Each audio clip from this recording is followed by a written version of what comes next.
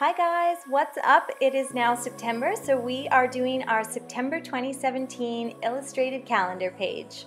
Let's get started. So we're starting with our usual supplies, a piece of cold pressed 140-pound watercolor paper. I've got my number grid on a piece of graph paper, so that helps me keep it straight, and then I've transferred it to my tracing paper. And then, of course, I've written out the word September a whole bunch of different times, used graph paper to help me keep it sort of straight and symmetrical. You can see this one here, it was sort of a little more jaunty. That wasn't quite the look I was going for, so I moved the lettering in sort of a more sophisticated direction. And you can only, get to the place you want to be by practicing and trying different things. So just have fun with it. When you're ready, transfer your word onto a piece of tracing paper. And then you can just use a piece of carbon transfer paper to transfer your graph or your numbers and your word onto the watercolor paper. So you're just going to make sure they're pretty much centered on your piece of watercolor paper, and then just take a nice sharp pencil and transfer everything. So go over it.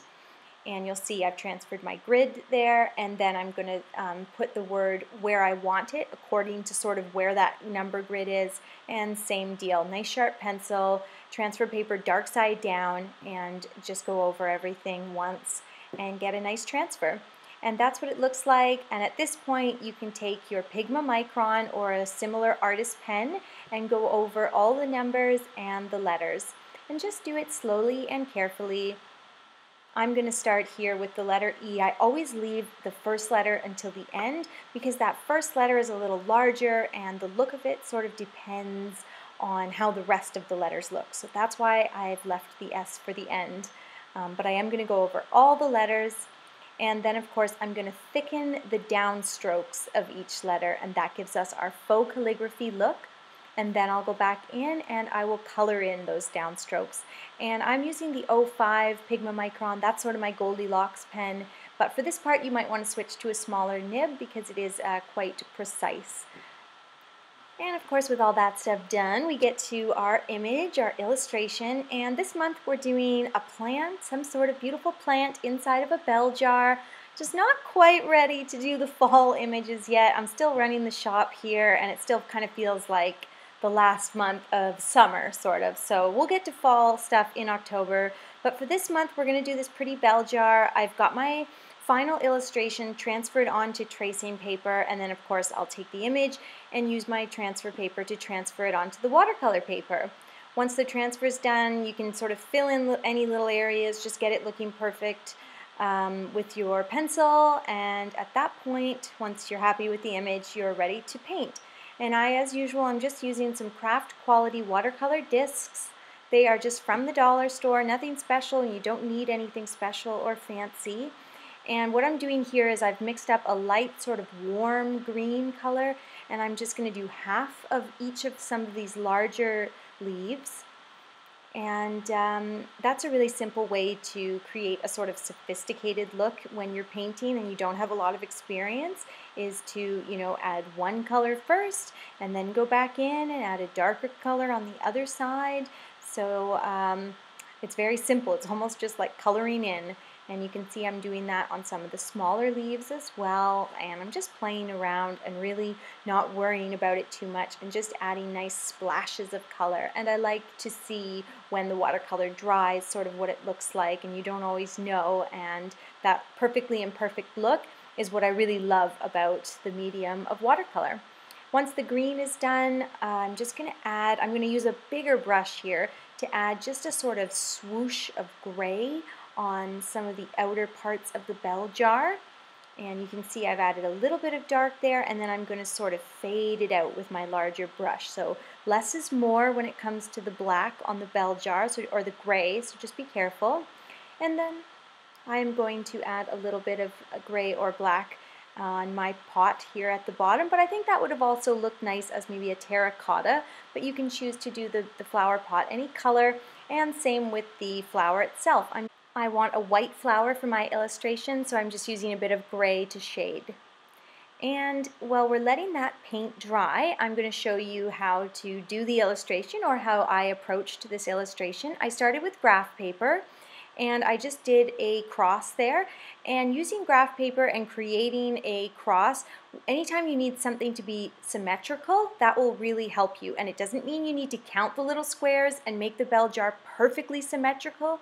It's going to help you create a look, an illustration that looks good and not wonky, but isn't perfect, because perfect is boring.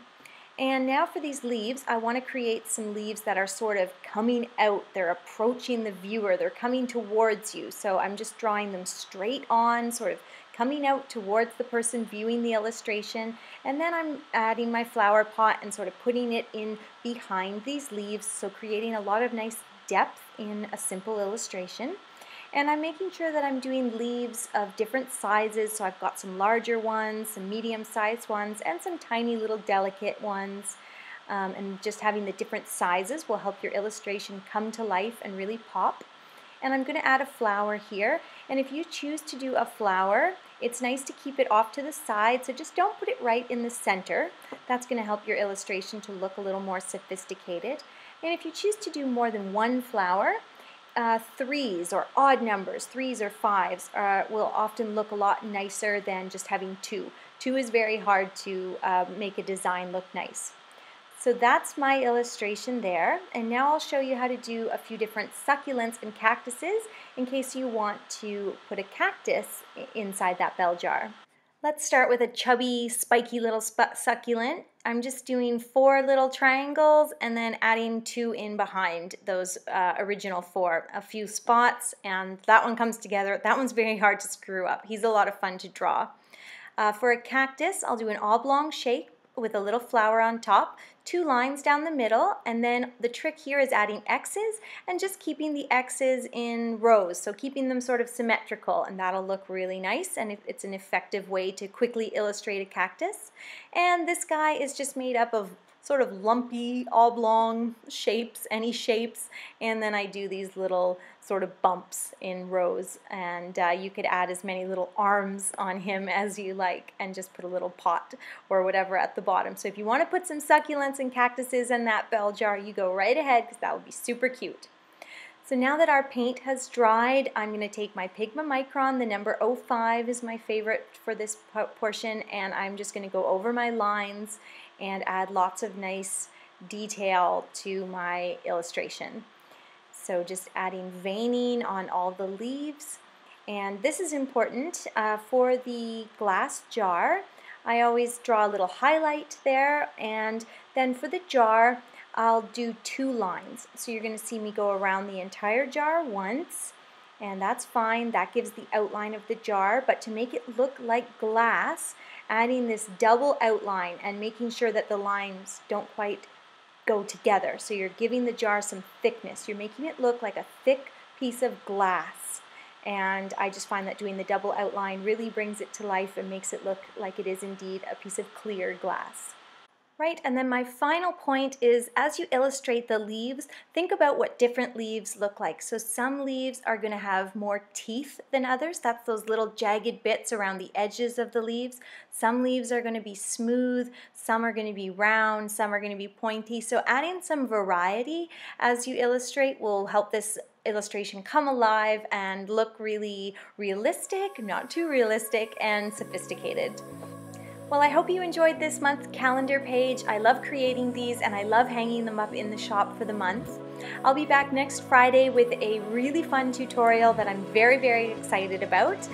So look for that next Friday. In the meantime, hit that like button, hit the subscribe button, and I will see you in a week. Thanks for watching.